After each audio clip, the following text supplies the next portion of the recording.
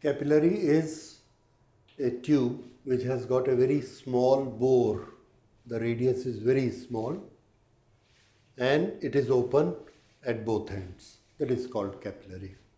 We bring a capillary and dip it into the liquid.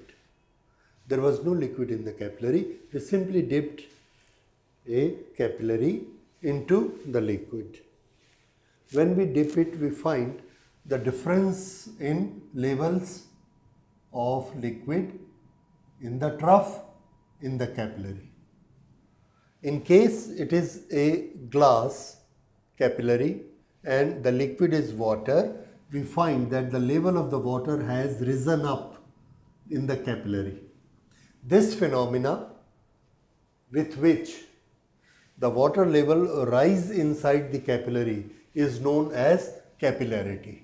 So what is capillarity? When a capillary is dipped into the liquid, then the liquid in the capillary rise up. This is capillarity. Okay. Now, this have gone up, we call that it is a ascent. How much is the ascent?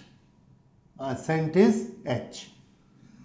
How this ascent H depends upon surface tension and the other quantities of capillary.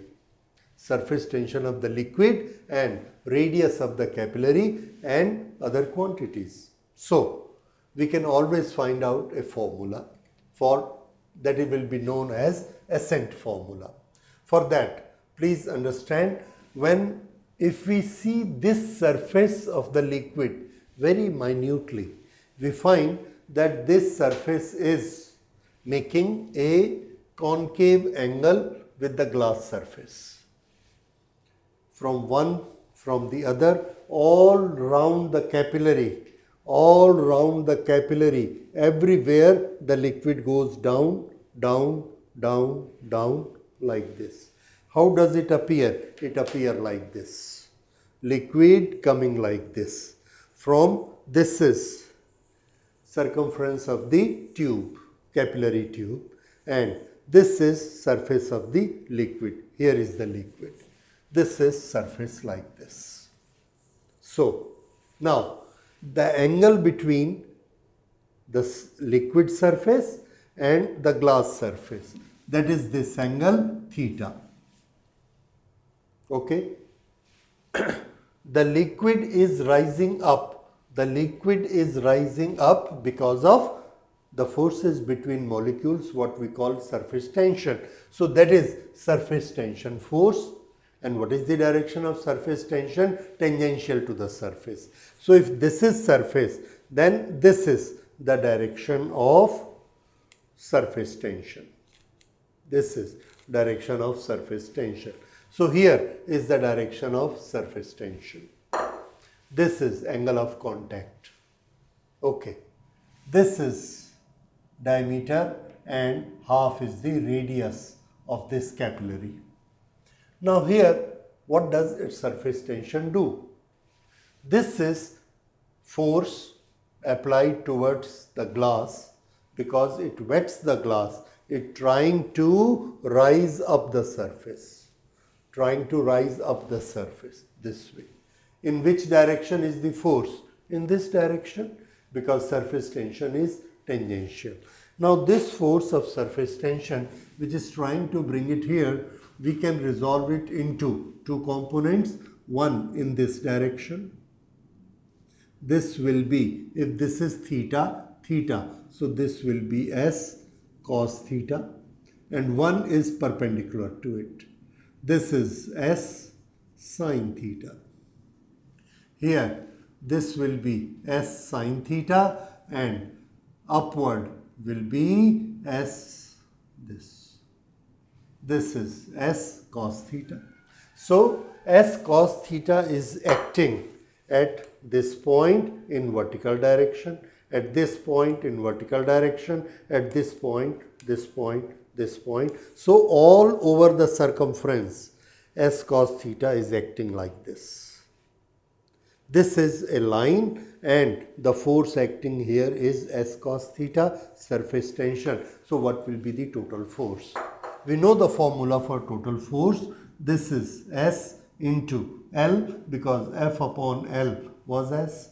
So F is equal to S multiplied by total length across which the surface tension force is acting. Here the total length of the capillary is 2 pi r and S cos theta is acting on it. So how much will be the total force? Force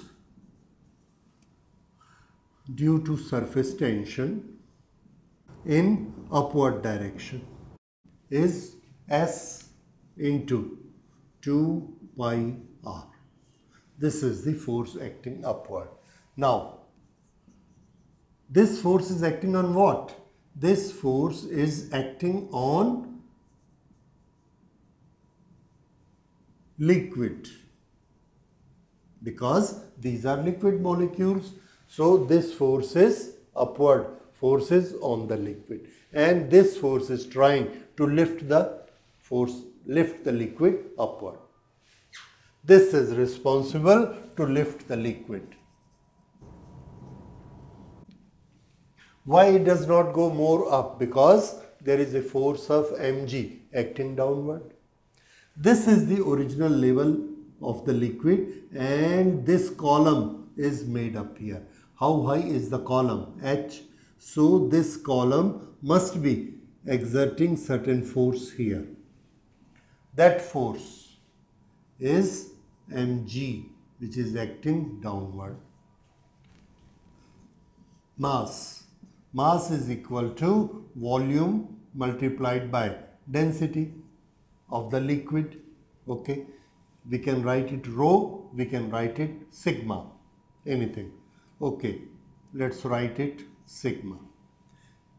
Volume into sigma multiplied by g, right? So this is downward force and this is volume. How can we find out volume of this total liquid? That is base multiplied by height. And how much is the base? Pi r square and height h. This is the volume multiplied by density sigma into g. This is the downward force. Now, surface tension force is lifting it upward.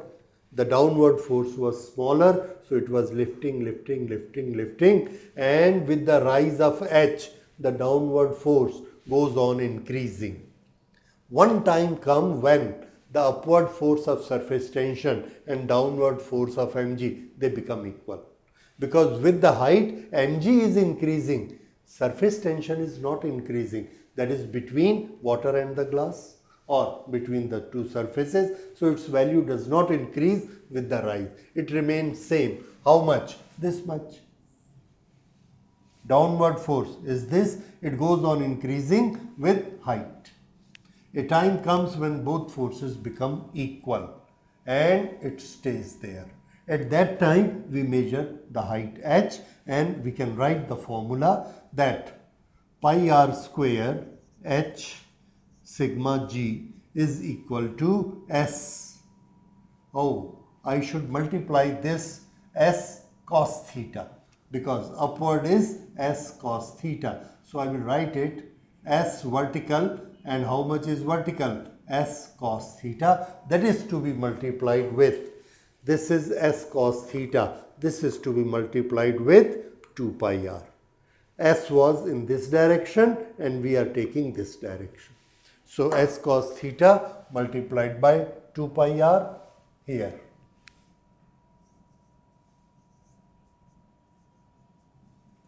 And this gives us value of h.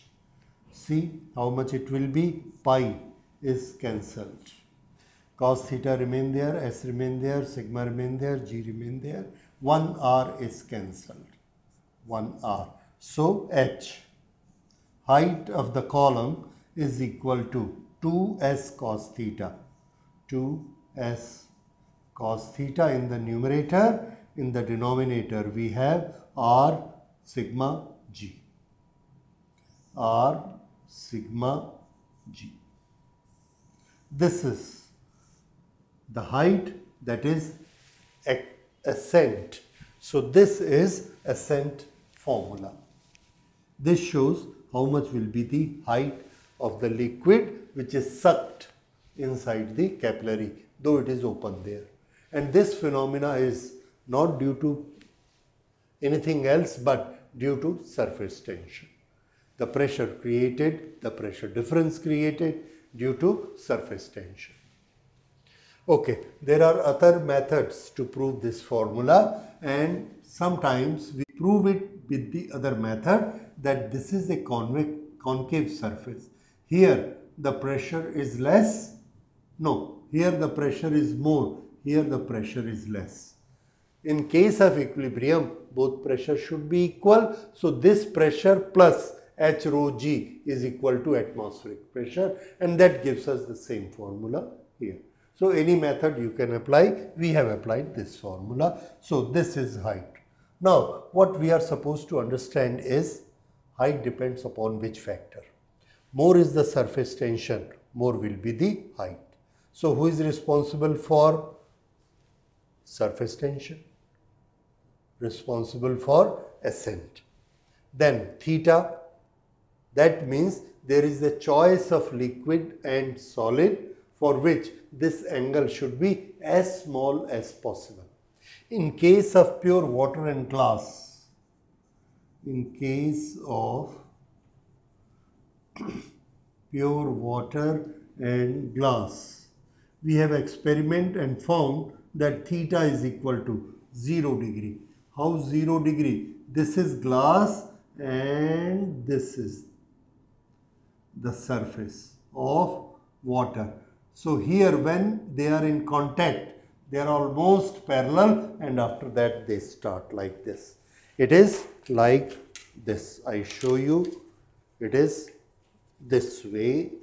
Yes, here. So just at the point of contact, the angle is 0, and after that it goes on increasing. So that is the case in pure water and glass, and if that is the case, then theta 0 will make cos theta equal to 1, and that will give the maximum height. Okay, but if it is in pure water, some other surface, this theta may be more or less, and that will decide how much will be the height. Other very important thing is R and rho. What is rho? That is density of the liquid, and it is very well understood, if the liquid is lighter, the height will be more. Okay, but this is very important thing. Radius. Smaller the radius, more will be the height.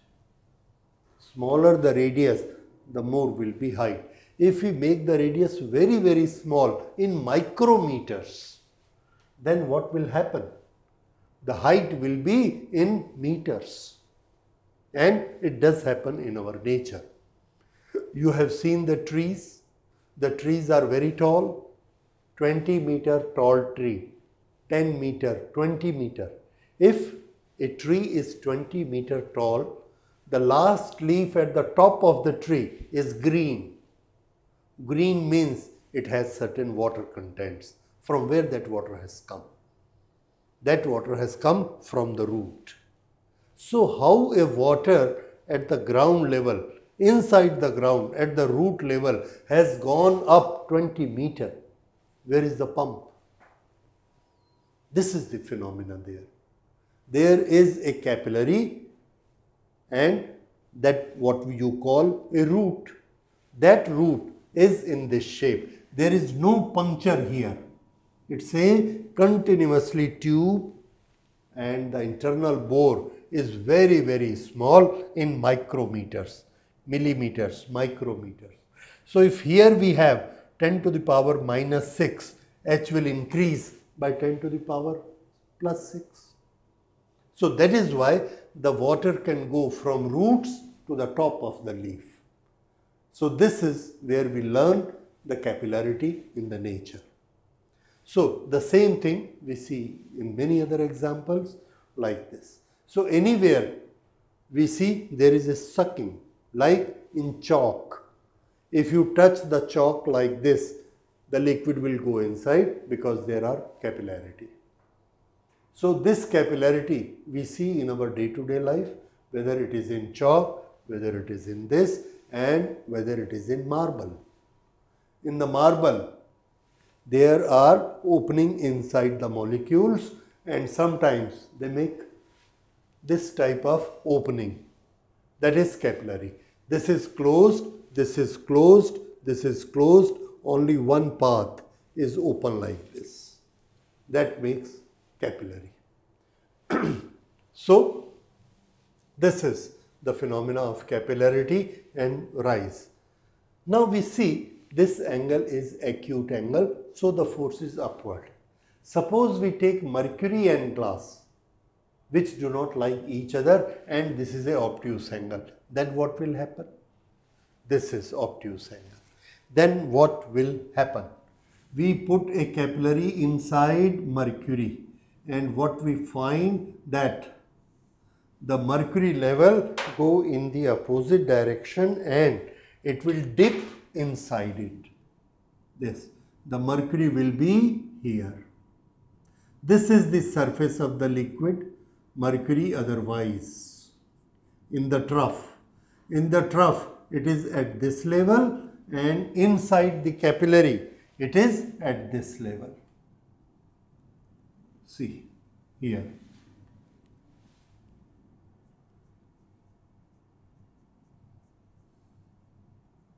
This is in case of mercury, Hg, here.